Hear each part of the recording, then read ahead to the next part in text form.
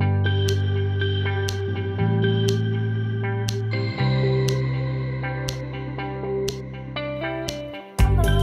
welcome to In the Rising podcast. My name is Bettina Brown, and this is the platform I've chosen to talk to you out there about living a life that is full of joy and success, personal success on all different levels, and feeling that you've accomplished what your purpose is in life.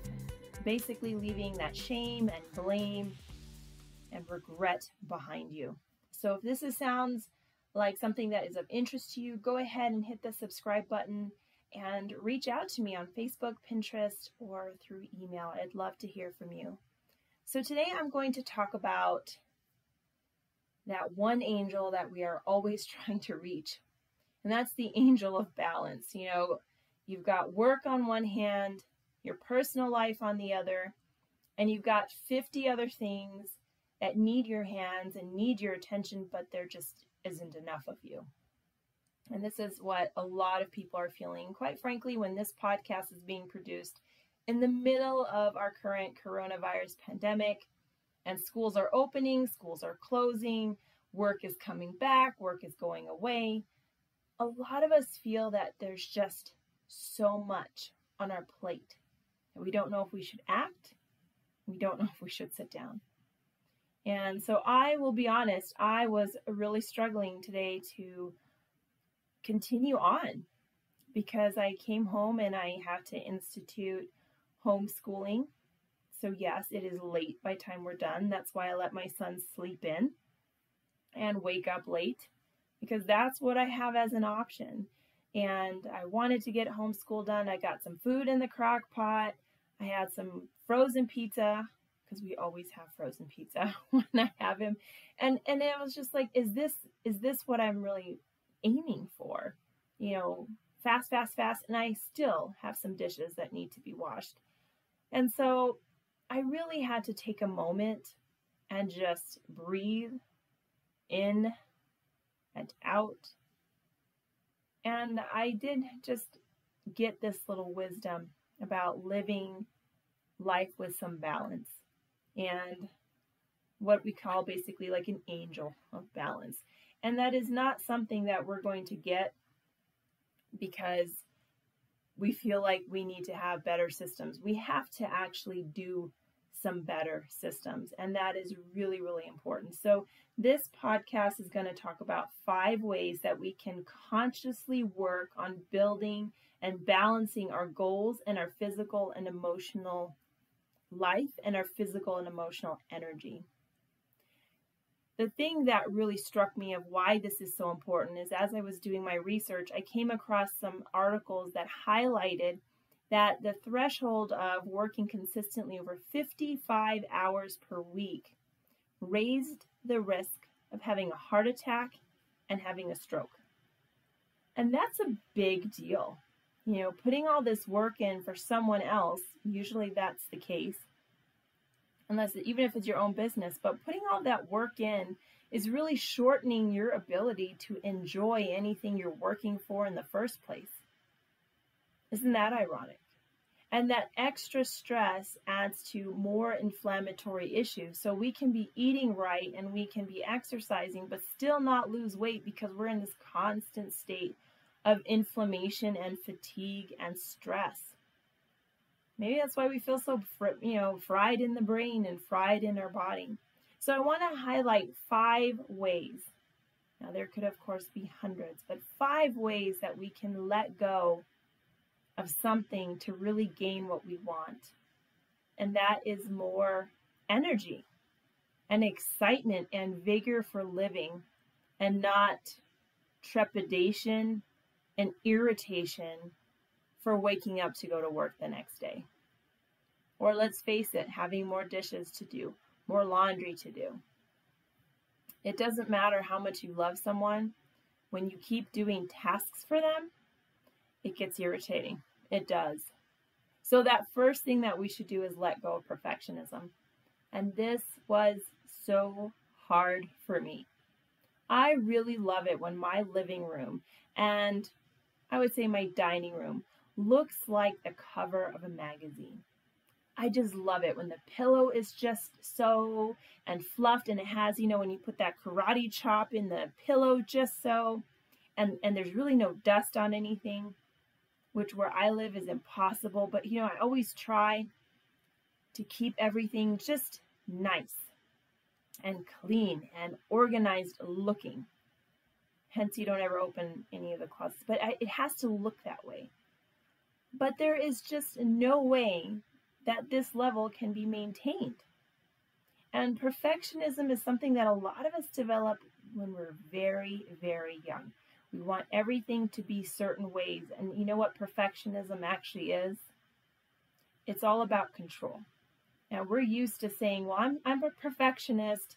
I want it to be right. And we say it still with almost like a badge of honor. But what perfectionism really is like, I am so in control of this, I cannot let it not be that way, because then my day is messed up. And then I'm going to mess up your day by being unhappy about it.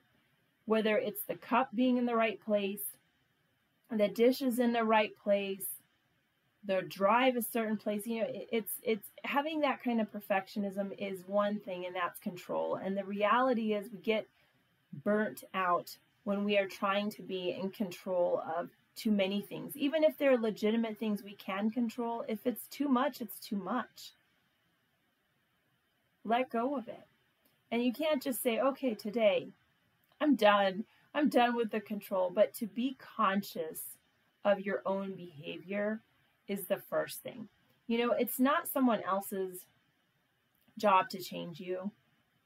It's not, no one can love you enough. Someone can't care enough about you to change you. You have to love and care enough about yourself to do that.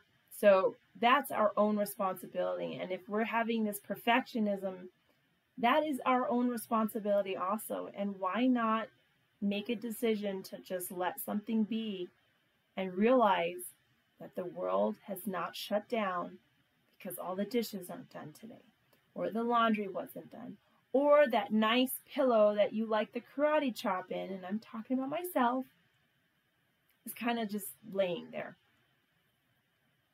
I may fix that after the show, but the reality is I'm letting go of a lot of other things. The second thing I'm going to say is it's important to unplug. We can only stay plugged into the world so long. Even though I'm on an digital internet platform, there are times I just have to turn it off. I'm interested in the world. But sometimes what you get fed as information is also overwhelming. This year we're in a pandemic. This is 2020. We have a huge change in our social consciousness. We have a huge debate regarding our electoral process. Healthcare as we know it is altered. Our life as we know it is altered. The economy is just changed. What we expected, is gone. Everything. And it's not just now for seniors in high school and college. Everything is different. And once in a while, you just have to unplug from all of these events and just spend some time in the present moment. Not in what happened last night or what can potentially happen tomorrow, but just stay in the present moment. There's a gift in unplugging. There's a gift in that we are still able to stay connected, let's face it, because of our communication, because of things like Zoom and our social media and whatever source you like as a news. But there is a point when we just have to turn it off. And having that balance of, okay, this is when I'm going to allow myself to be privy to information, which is almost information overload. And then there are times when you're like, no, right now you don't have access. Just unplug. Number 2 is exercise and meditation. Now, exercise is really difficult. I mean, right now you can go to the gym, but you have to, at this time, wear a mask over. You have to have so much distance. And there's a lot more stress just going in the gym. Do you go in the time? You're only allowed so many people in. You have to be so far away, etc., etc. And if you go outside in certain parts of the country, if you're seen without a mask, you're going to get a ticket. Everyone looks at you suspiciously. It's not the easiest time to exercise. So just moving your body. Let's face it, a walk around the neighborhood, a walk with someone that you care about, whether it's on the phone, here I talked about unplugging, but whether it's on the phone to connect or just listening to some music or just listening to the sound of your own feet. Having some gentle exercise is also really important so that you can balance your mind as well as you are balancing your body. We cannot sit all day, every day, whether it's for work or whether it's for anything else that we're doing as hobbies, and expect our bodies to be healthy. We are designed to move. Whatever we can move, we need to. And meditating is basically movement for our brain, getting out of that hustle bustle. Where they say depression is when you're thinking about the past, anxiety is when you're thinking about the future. But in that moment, right then and there, you are meditating and you are opening yourself to a different feeling.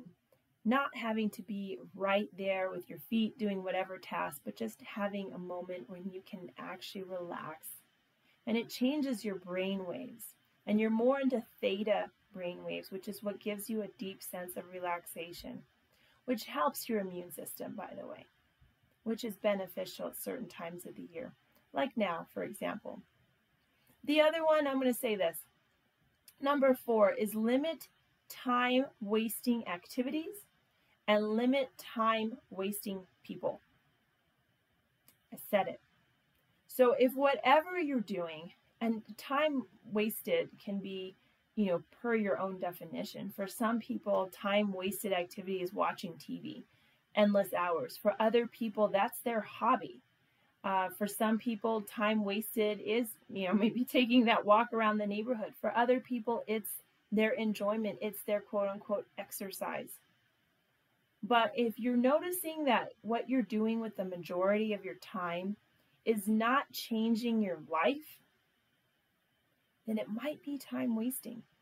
If we're noticing what you're doing is writing list after to-do list, after I want list, after I've done list, then the act of writing a list is more important than actually doing what you're needing to do. It's a time waster. And coming up with all these spreadsheets about how you can write a better to-do list is wasting your time.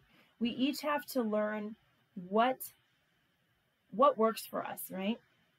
And that what worked for you 10 years ago may not work for you now, but you know yourself. You know whether or not you will really wake up at 4 a.m. And you know whether or not you will really, forgo exercise for, let's face it, 2-3 months, 2-3 years, and still write on every health report that you exercise. You know yourself, and you can't lie to yourself. So if there's something that's wasting your time, scrolling on the internet, scrolling on Facebook, scrolling through podcasts, scrolling through books to read, to learn, there's a point when you need to stop all of that and just do something. And I'm going to say time-wasting people. There are people in your life that will move you forward, encourage you, get you, excited about your future, excited about where you are right now. And then you have people that I can't even call it conversation.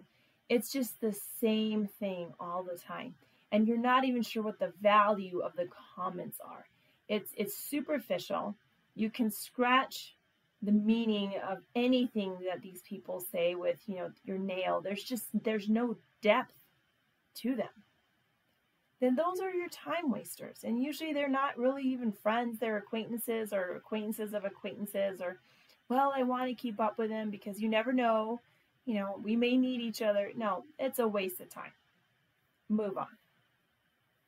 And the last thing I'm going to talk about, number 5, to how to get work-life balance for you, is to restructure your time and habits. And I went through again, I'll put a full disclaimer, I've not finished Atomic Habits, but I've read the same part because I think it's just so, it speaks to me so much.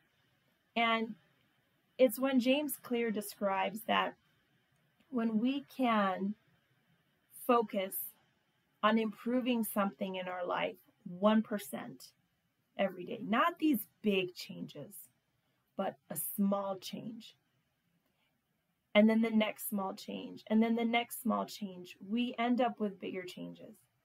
So if you're looking for ways to have more time with your family, maybe making a way of cleaning out that you don't have that much laundry because you don't have that many clothes. Maybe you won't have that many dishes because half the stuff you don't need, and you have not used that Dutch oven since the 10 years you've had it. Get rid of it. Having less stuff to clean, to bother with, can actually free up your life. You don't need a floor-to-foot jewelry case of stuff that you never wear when you wear the same 4 or 5 items over and over again. You just don't need it. I'm not saying anything about the heirlooms, but I'm just saying in general, if you have that much, you're going to be spending more of your time dealing with it. Just put it aside and restructure your time. I like this one example, and I've done this, where I will put in time with friends the way I put an appointment in. And it may take a time, and it had to be, especially right now with the virus, it was postponed, but I pencil in until we have both confirmed, and we pen in our time together. And that is just the way it is. That if I'm tired after work, which I'm going to guarantee you I am, and I'm going to guarantee my best friend is also tired after work, but it doesn't matter. We are going to spend that time having good conversation. We are going to spend that time putting effort into our friendship. We restructured our time. I tend to every 2 weeks, Friday night, I tend to sit down for about an hour and a half, and I kind of look at my budget for the next month, and I make a plan. What are my goals? What is my goal this year? What's my goal next year, for example? And then I have an action plan. So that is not really about, I need to pay the water bill, which I probably have to do, but I want that time just to simmer over my whole goals. And I don't want my goals to just be, when I have the money, because let's face it, that might be next year, that might be 10 years from now. I need to actively participate in my own life and not let my life be so busy that I'm not living in it. I'm more like a character in a play as opposed to being the director of it and the main actor. And the film, whatever they call that when you're editing, all of that, that is your own role. And so I'm going to just do a little recap. How can we build better work-life balance in our lives? Well, 1, we let go of perfectionism. That's nothing but control, and we don't need to control so much. It's exhausting. The second thing I mentioned is just unplug.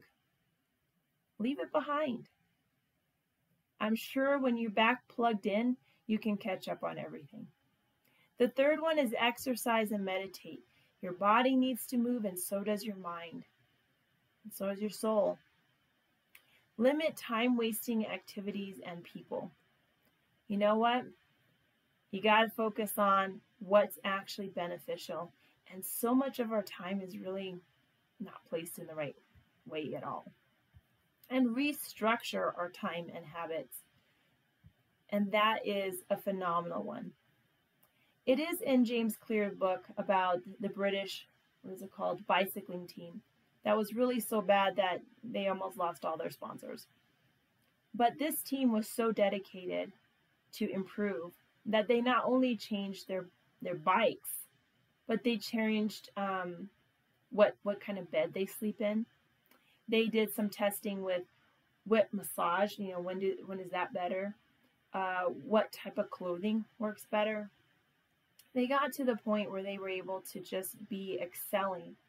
And a lot of this work-life balance problem is because we want to excel.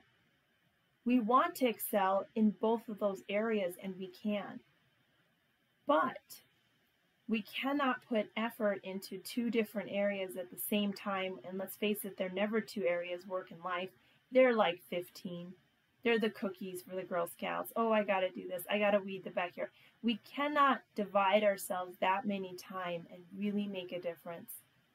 So having work-life balance is really evaluating what is the most important thing, and then just keep working on that. That is where our true happiness comes in. So thank you again for listening today. I appreciate it. You know what? We only have so many minutes, and I just took up 21 of yours, so I appreciate it. Leave me a like or leave me some stars on the bottom there. I really appreciate it, and I look forward to hearing and talking to you guys next week. Next Tuesday is when the next episode drops.